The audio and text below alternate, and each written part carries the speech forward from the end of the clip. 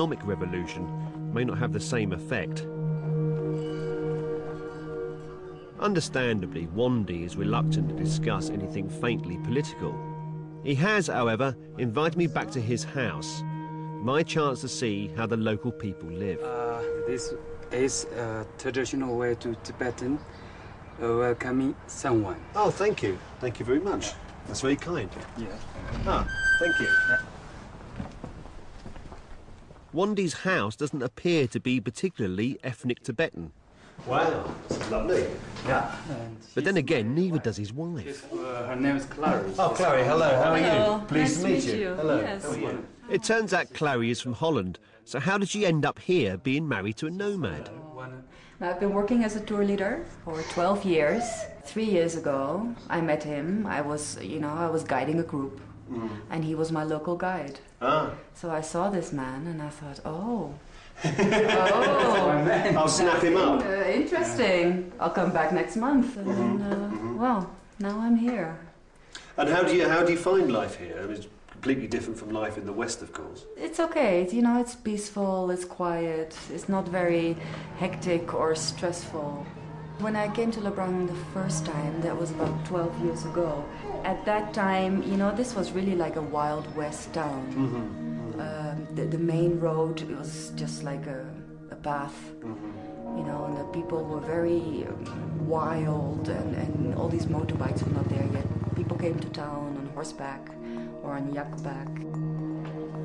Being a foreigner here, I was hoping Clary would feel free to speak openly. Do you fear that this new road, new people coming in, will sort of dilute the Tibetan culture, will dilute the culture that's here? I fear it will. I don't know, of course, but I do fear that it will bring more bars and discos, things like that, which Tibetans usually don't, they don't have this kind of thing. And a lot of Chinese will come in also with businesses, and it might become a little bit more Chinese after some years. So Lebrang's traditional lifestyle may soon be disappearing. But we're now on our way to visit some of Wandi's family and friends who still lead the truly nomadic existence. And as always, we're not travelling alone.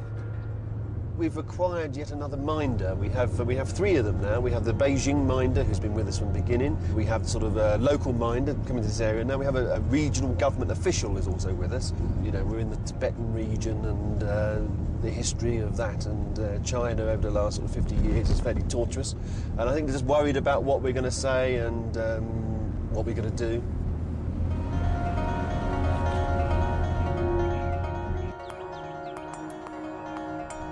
Up on the Sang-Ki grasslands, the nomads are constantly on the move, seeking fresh grazing for their herds of yak and sheep. It's a simple existence, although even here there are signs of change. Wandi is confused because just a couple of days ago this camp was full of families. But we then discovered that one of our government minders paid a visit here yesterday and warned people to be very careful what they said to us. So most have now left. Wandi's friend invited us in for refreshments, but the family were clearly nervous. Oh, this is the Tibetan yak milk tea. That's lovely. And this fire here is very good. What's burning away there? That's one of the yak down, the dry, then they put inside here, then pull it down, then burn it. I see. And like this place, they stay about 1 or 2 months. Then they move to another place. Can you ask this gentleman here, has he any desire to live in any other way? Has he ever a desire to live in a big city? He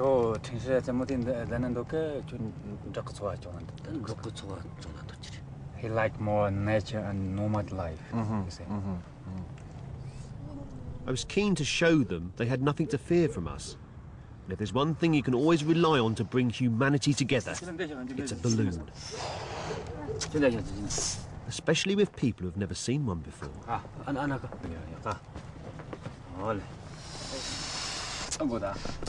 Do you like one? Yeah. No? No,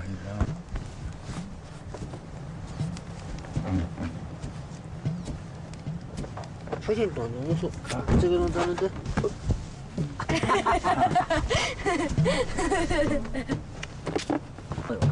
Good. Yes.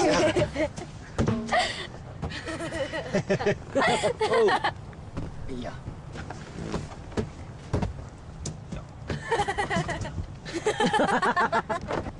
Oh. Oh, God. We don't want to make the mistake of thinking that just because we're from the West that somehow we have a superior lifestyle to them, because I don't think that's necessarily the case at all. The guy in the corner was saying earlier, you know, he loves working in nature, he loves working with animals, and, you know, would he be better off working as an accountant? I doubt it. I've been invited to join them for lunch, lamb cooked Tibetan style. How many accountants do you know who can do this? 뭐 되나 저거. I suppose it's quite a bizarre concept, really, the sheep's being stuffed inside its own stomach. Nothing is wasted. Yes, because on the grassland, on the mountain, they're difficult to get the cooking pot and stoves. No kitchens here. No kitchens, that's where the problem is. Yeah. Once the stomach is stuffed, hot stones are added to cook the meat. How many stones will you put into the stomach to cook it? 20 about. 20? Okay. Yeah, stones, what he said. It's fascinating to watch this because this has been done for, you know, hundreds and hundreds of years. 20 minutes later, and you take it out of the oven.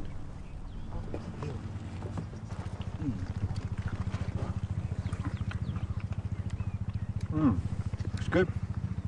The freshest lamb I'll ever eat. I'll find some mint growing nearby because it's mint sauce.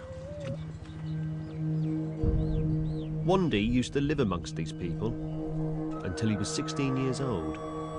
Do you miss this way of life? Yes. Now I live in the town. There are noise and lots of life, more stress. And this lifestyle, is this under threat? Will it always be here, or? Yeah, we hope always be here, but also the government, they have planning to make airport here in this area. An airport? Yeah, then will be big change for Nomad life. What, an airport here? Yeah. That's going to ruin it somewhat, isn't it? Yes, right. The place will become full of tourists, I suppose. Yes, then become a very tourist place, this area. That'd be a bit of a shame. Yes, right. I feel fortunate to have seen this place before it's too late. There's been a moving experience. This little boy still finds wonder in a balloon. What will he make of the jumbo jets that will soon be landing in his backyard?